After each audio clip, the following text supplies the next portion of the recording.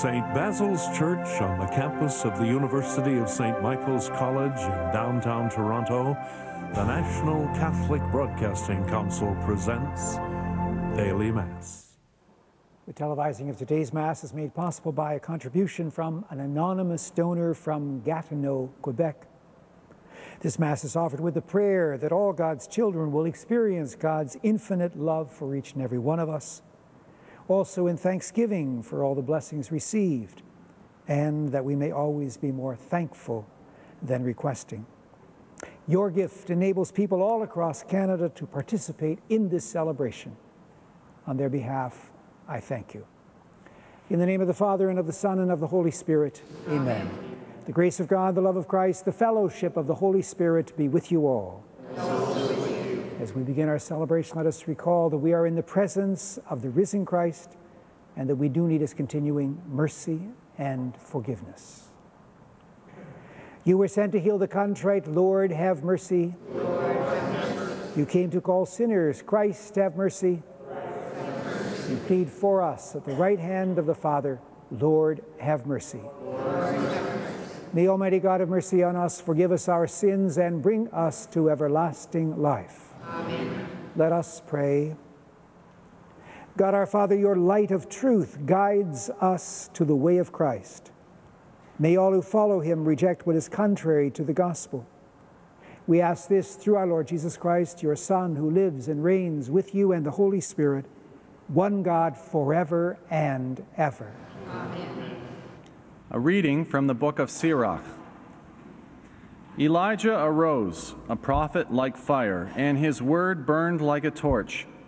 He brought a famine upon them, and by his zeal he made them few in number. By the word of the Lord he shut up the heavens, and also 3 times brought down fire. How glorious you were, Elijah, in your wondrous deeds! Whose glory is equal to yours? You raised a corpse from death and from Hades by the word of the Most High. You sent kings down to destruction and famous men from their sickbeds. You heard rebuke at Sinai and judgments of vengeance at Horeb. You anointed kings to inflict retribution and prophets to succeed you. You were taken up by a whirlwind of fire in a chariot with horses of fire.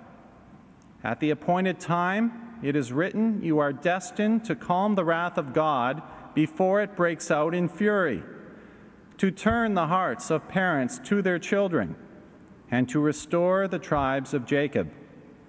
Happy are those who saw you and were adorned with your love, for we also shall surely live. When Elijah was enveloped in the whirlwind, Elisha was filled with his spirit. He performed twice as many signs and marvels with every utterance of his mouth. Never in his lifetime did he tremble before any ruler, nor could anyone intimidate him at all. Nothing was too hard for him, and when he was dead, his body prophesied.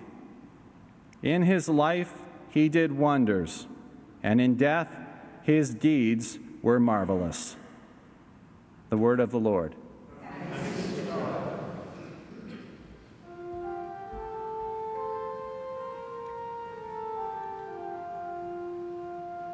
Let the just rejoice in the Lord.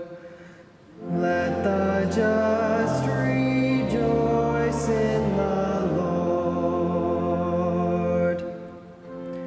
The Lord is King. Let the earth rejoice. Let the many coastlands be glad. Clouds and thick darkness are all around him. Righteousness and justice are the foundation of his throne. Let the just rejoice in the Lord.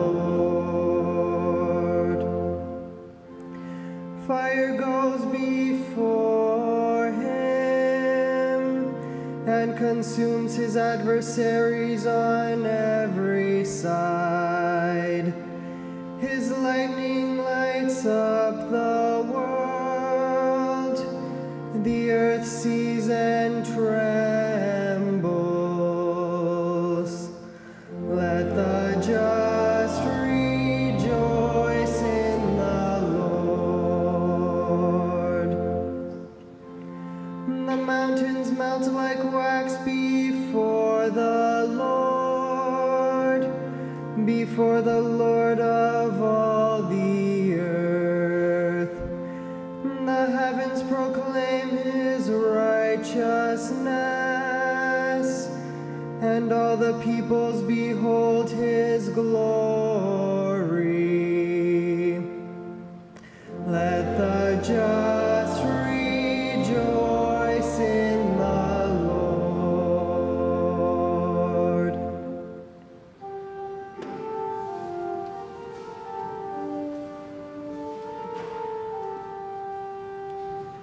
Alleluia, alleluia, alleluia, alleluia, alleluia, alleluia.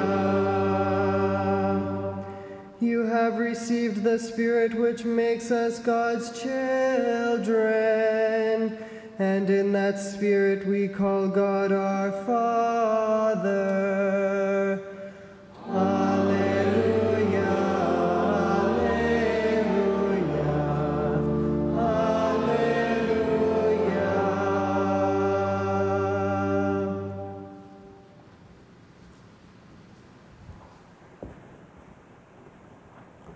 The Lord be with you.